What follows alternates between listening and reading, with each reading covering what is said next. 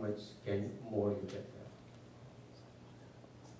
If you will notice, my lecture consisted of the doctrine found in the Quran, the Sirah, the Hadith.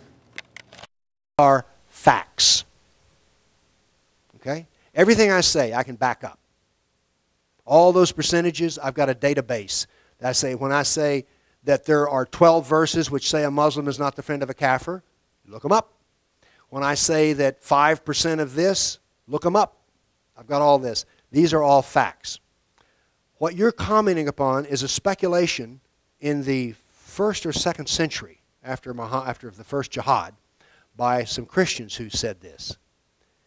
This is speculation, and I can't indulge that. I take Muhammad as he is on the pages of the book, and I don't go to any further questions about that. I do deliver a judgment that I don't think that God was talking to him.